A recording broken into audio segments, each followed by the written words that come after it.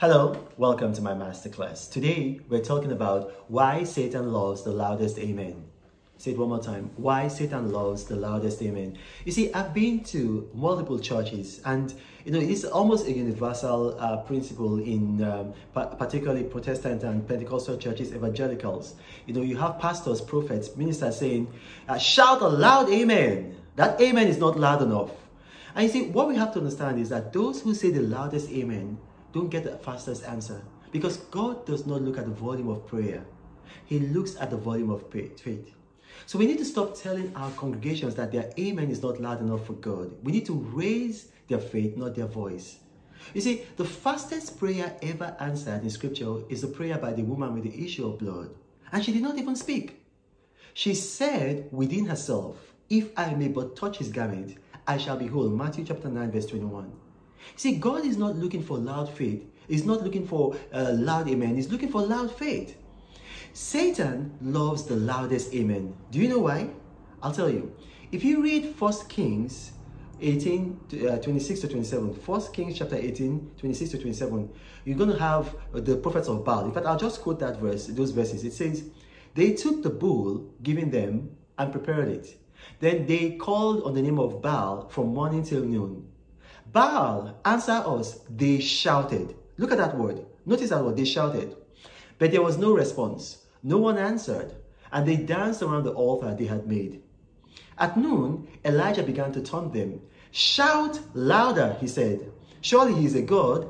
Perhaps he is in deep thought, or busy, or traveling. Maybe he is sleeping and must be awakened.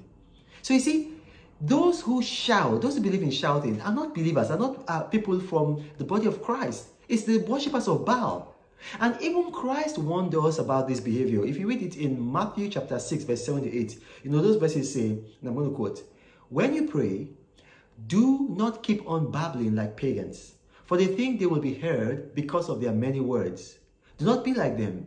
For your Father knows what you need before you ask him. So God is not looking for your words or your volume. He already knows what you need. He's looking for your faith. You see, God does not like noise.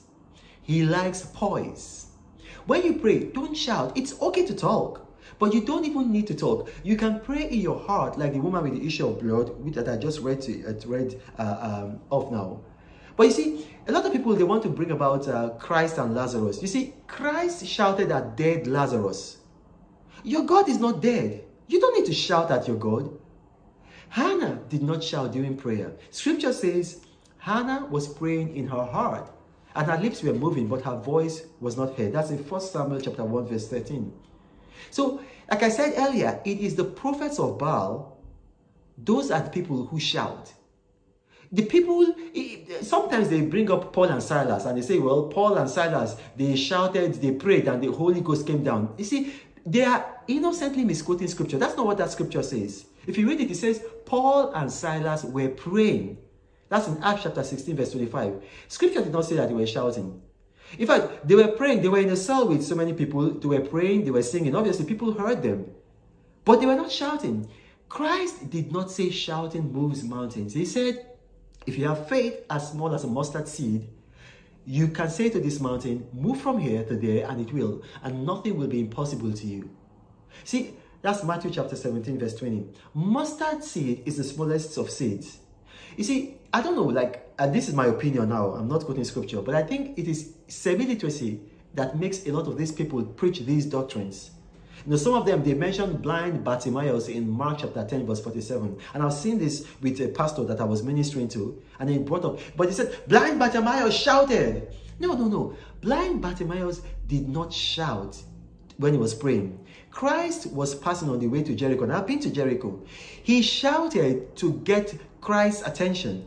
And then Christ called him. But if you read Mark chapter 10, verse 51, when Christ asked him, what do you want? He did not shout.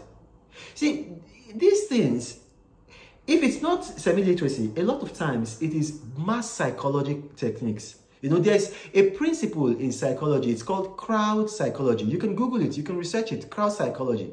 I was a former presidential spokesman, so I know a thing or two about crowd psychology. You see, it's a technique of crowd manipulation to engage the crowd in order to direct their behavior towards a specific action. It's a form of mass hypnosis that makes people drop their guard, suspend their rationality, and render them more susceptible to the power of suggestion.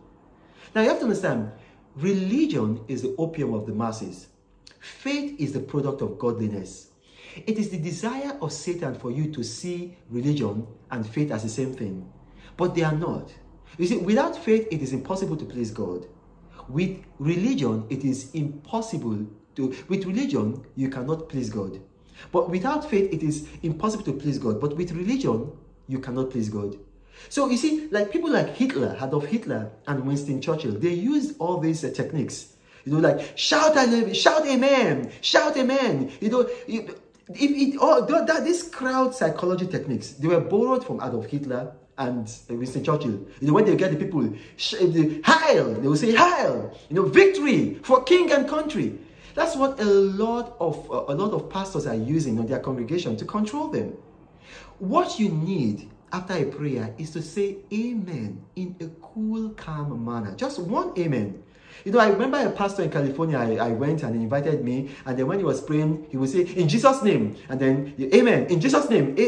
And then when he noticed I wasn't saying that, he said, no, why are you not saying that? I'm the pastor of this church.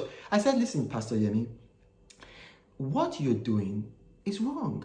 Now, you can do that with your congregation. I'm not going to contradict you with your congregation, but you can't tell me that every time you say, in Jesus' name, amen, in Jesus' name, you are controlling your people. You can manipulate them like that. But what you should do, you pray, and when you have finished praying, I will say amen in a small, still voice. You have to understand that, because if you read scripture, it actually says that the Lord is in the small, still voice. Now, if you've watched this and you have questions, of course, you can send me an email, info@renoomokri.org. Or you can just follow my YouTube channel. Subscribe to me, Reno's Masterclass on YouTube. Talk to you later.